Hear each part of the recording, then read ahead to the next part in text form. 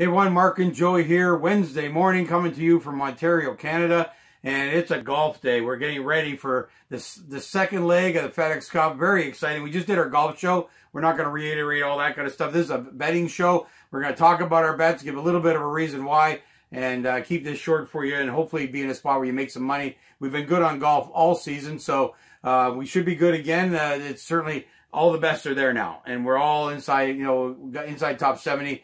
So, really the cream will rise to the top, I feel, in this particular week. So, and as always, great odds, depending on who it is you're following. So, Joey, I'm going to let you go first and give your wagers that you're playing. Now, I will mention, these are just key wagers on the start of the week in who's going to win. We do a ton of other little bets and stuff like that, kind of the feature bets, I guess, or whatever you might call them. We'll do those. Just email, there's 25 of them. So just email us at ultimatesportschannel31@gmail.com.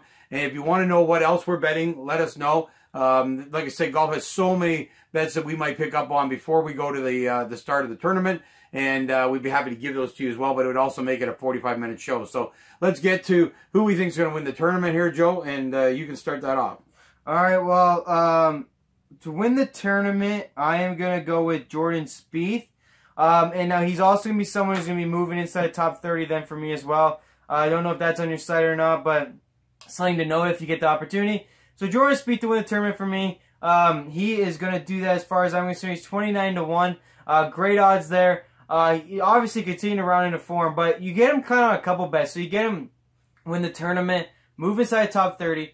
I'll also take him as top American. Those odds of top American are 6.5 to 1. And then I'll get him, 19 to 1 is top American. So those are really good odds. And then top 5 is 6.5 to 1. So win, 29 to 1. Top American, 19 to 1. Top 5, 6.5 to 1. Jordan Spieth there for you. He's been playing some great golf lately. Only a matter of time before he gets an actual win. And he can hopefully turn that into a rejuvenation of what has been still a great career at this point. Only 26 years old, still has an age difference on most of these guys that we watch week in, week out. It's so funny, a guy at 26, we're talking about his career. Yeah. Most guys are not even getting on tour till they're 26, so that's pretty amazing. So then I'm going to go with Louis Oosthuizen, and this is a guy that actually has never won in the States, so I don't know why I keep going with him, but he's a great play as far as the consistency he has, so he always has an opportunity, I feel like, to win that. If a week went his way, maybe some guys, make mistakes around him, he can get that win. He's there all the time. A big-time player. Was there this week as well. I've been a big fan of his for a long time. And I just know that the consistency's there. I mean, he's been second every major. Yeah. He's been second almost feels like every tournament. Can one of these weeks fall maybe into his lap? I feel like that'd be the way he'd have to win. He just reminds me of Colin Montgomery so much. I mean, Colin was the #1 money earner on the European Tour forever and could not win here. And I don't know what it is. Look at Lee Westwood. One of the top players in Europe, even a top player over here, could not win anything that mattered. Couldn't win majors, anything like that. I don't know what it is, but they just have not been able to do it. Oosthuizen's a great guy. I mean, from everything I've ever seen him, I've never met him, but everything I've ever seen and heard of him, he's a great guy. So, I wouldn't be upset at all if he was able to win. Yeah, and I really think that he should get one here. He is obviously an open winner. Lost in the Masters to Bubba Watson to the incredible wedge shot. He's 36-1 to win. He is 6.5 to be the top other. So that's important there. That means every other nationality besides Europe and America. I think that's honestly even a better bet than betting him to win. But at the odds of him to win, you might as well take your chances. Yeah. And then he's 7.5 to 1 at top 5. I think that's a good play as well. So that's my second guy. And then my third guy is Rory McIlroy, guys. I mean, top Euro, win the tournament. Top 5 is not worth it, but to win the tournament, you're getting 8.5 to 1. He is the favorite at 8.5 to 1. Obviously, if he can ever get the choke chain off his neck, it might be good. Yeah, I mean, it's hard to believe a guy that wins 3 times this year is called a choke by a guy who's 65 years old and saying doing a podcast show in front of you guys. Yeah, I get to watch him choke every week, but I don't be playing with him. Rory is so good that he's there all the time, that he does choke a lot and win a lot. It's just someone who's there as often as he is. You see that happening. Now, the one thing I will agree with you on is he's not good with the lead going in the final round. So maybe he won't have... He's not great in important events, at least since he's been 24. Well, the Players' Championship he won this year, the Canadian Open. No, I call them the majors and the FedEx Cup the important ones. But anyway, you can pick any. He's won the FedEx Cup too in 2015. But I'm glad this guy brought all his knowledge. That's so. 4 years Anyways, Rory, in my mind, is obviously favored to win this event. I think he'll do it. I think if he can just be not in the league going to the final round, he's guaranteed to win this event. Obviously, best player, but he's just a good value bet all the way around. And top Euro, he's definitely a good one there too. So Rory McIlroy, hopefully he gets that card. Because the odds are way too low. But it's been like success in the majors and in the FedEx Cup. So we'll see what happens. But I have a different opinion. But he's on always value there. of him. He's always there. Yeah, Guys you pick are never there. He'll be a great ornament. I was outplaying you almost all year, so we'll go down that path. But anyway, is that it? You got 3 picks? You got a super long shot to win the tournament. Yeah, you got a long shot. Oh, Louis says 39 to 1. I don't know what more you want. I'm thinking 100 to 1. But if I'm going 100 to 1, here's your 100 to 1 bet. I don't know what his odds are. Probably no value is Tiger Woods winning because I always want Tiger to win. Well, he'd be huge value because I believe everybody else is assuming he's not going to make it. So you'll get good odds off of him. But anyway, so that's great. I will. The funny part is neither one of us are picking Brooks. Kind of funny, but Brooks hasn't been very good. Certainly showed last week that we're not sure if he's ready to go here. So we'll see what's going to happen. So my number 1 pick is Justin Thomas.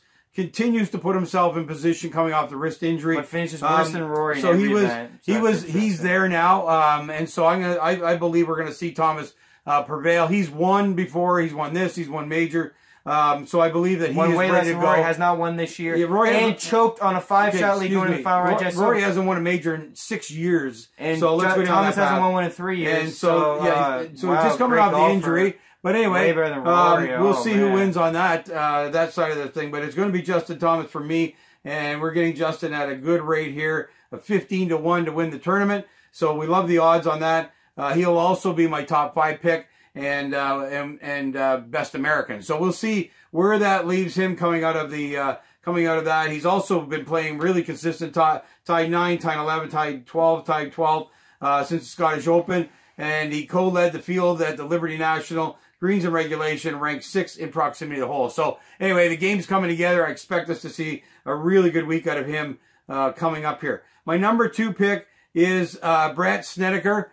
He has been on a real tear lately and had a tie 6 at Northern Trust. And he was part of the 2012 team here. He was a 2012 FedEx Cup winner. And I think he is on momentum again. As I usually talk, I'm looking for guys that are in momentum move. And I think he's one of those guys that's going to come through for us and make this a week that we're going to get the winner out of it. Yeah, and he has many majors. And he'll be top 5 for sure as well. And you can pick him up there. Now, my 3rd win, which will get us lots of money. And I know already, so I'm going to tell you up front, I have no faith that he's going to win, but I have to pick him in case he does.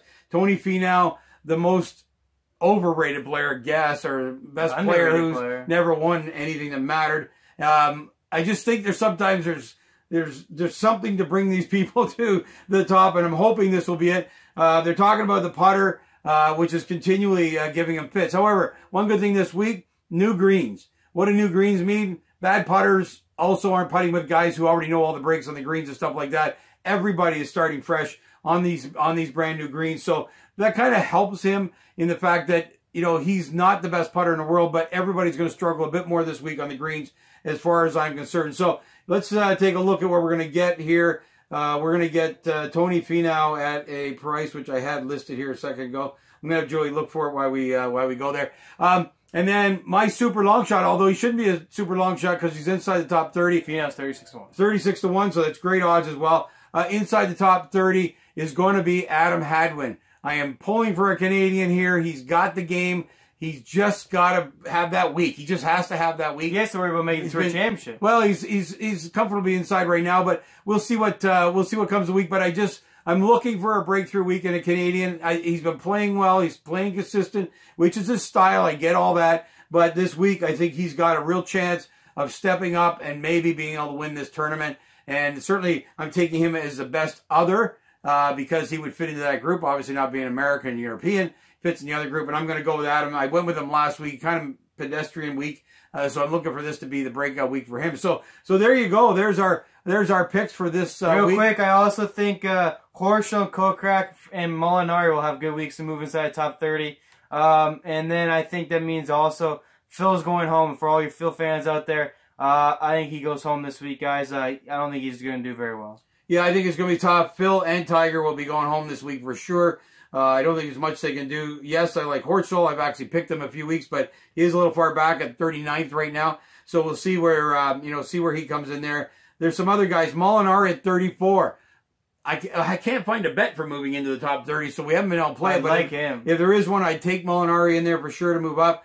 Hideki as well. There's a guy with experience. He's very close to getting out. These guys are only 40 points behind Andrew Putnam in 30th place. So all these guys got to do is have a good finish, and we might see them there. I'd love to see Ryan Palmer move up. He's another one. He's right on Andrew Pullman's back as well as Harold Varner's back. We're talking like 100 points separating a dozen guys on each side of the top 30. So, it doesn't take much this week with the amount of points they give away in the FedEx Cup. You only got to finish about 5 or 6 spots ahead of another guy, and you can move up those points. So we got Corey Connors, Canadian at 27. So that's why I have Corey at 27. Hadwin's in 54th. And Hadwin's got to have his week, so we want to see him come and play. Corey's been kind of he made a big move there to get in that top group in the top 30, but hasn't been spectacular. Like I say, I'm looking for Hadwin this week as my super long shot. And Nate Lashley at 54. It'd be great to see him getting it. If you don't know Nate Lashley, he did win this year, but go read his story. Very heartwarming because it's a